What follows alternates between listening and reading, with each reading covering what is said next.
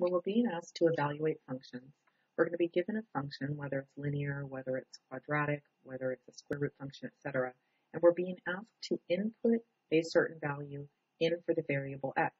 So in this first one, evaluating f of x at negative 7x plus 4 for f of 3, for every instance that there appears an x in the function, we're now going to input 3 as that value. So f of 3 equals negative 7 times 3 plus 4. Notice I use parentheses to plug in that input for x. Then we use PEMDAS. We're going to go multiply before we add. And f of 3 equals negative 17. What that means is for an input of 3, I have an output of negative 17. It could be written as a coordinate pair like this. Let's go try the next one. Also a linear function. How do I know this is linear? Because there is no number with the x. It's x to the power of invisible 1. A plane x is linear. This one's in point slope form. This one was in slope intercept form. So here I go. F of negative 1. For all instances of x, I am plugging in a negative 1. I'm going to do PEMDAS, parentheses first, negative 1 plus 5. Then I'm going to multiply and then subtract. I get f of negative 1 equals 2. I could rewrite that as a coordinate pair where negative 1 is my input, 2 is my output, or my x comma y coordinate pair. For this next one, it's a quadratic, or an x squared. I'm going to input the negative 4 for every place that there's an x. Notice my use of parentheses when inputting. So start with exponents first in PEMDAS. So negative 4 squared is a negative times a negative, or positive 16, positive 32.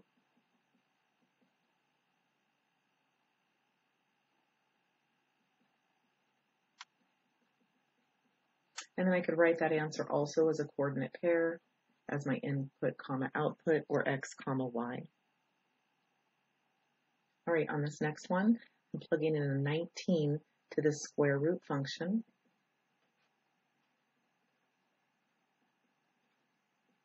So first do the square root first, and then we'll add 9. So 19 minus 3 is 16. Square root of 16 is 4. I'm going to get that f of 19 equals 13. I could also write it as a coordinate pair of 19 comma 13. Okay, now we're going to see something different this year where instead of asking us to plug in a number, they're asking us to plug in a variable or plug in a variable plus a constant. So same thing, we're just going to use the same rule where we just input that value in for every occurrence of x. So this time it becomes f of a equals negative 7a plus 4. And then I look to see if I can simplify that any further, and I can't. So I'm already done. I could rewrite this as a coordinate pair of a comma negative 7a plus 4. That's all I can do. There's no more simplifying that can be done on that. Let's look at the next one, which happens to be a quadratic in vertex form. We're going to go f of a plus 2. And everywhere that there's an x, we're going to plug in an a plus 2. So it becomes a plus 2 plus 9 squared minus 6. So inside this parentheses first, using PEMDAS, it's now going to become a plus 11. Now, if you know how to simplify this binomial already, the a plus 11 squared can be stretched out and multiplied. First times first, outer times outer, inner times inner, last times last. Combine those middle terms. If you're not familiar with multiplying of binomials, we do this in Unit 3 coming up. So now it's going to be 2 times that whole quantity.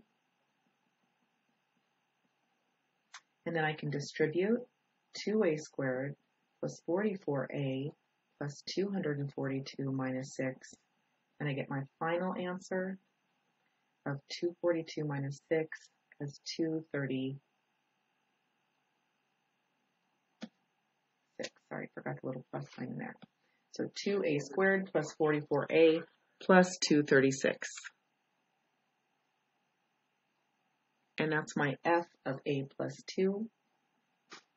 And I could write this as a coordinate pair, where I say a plus 2 is my input, and then 2a squared plus 44a plus 236 is my output.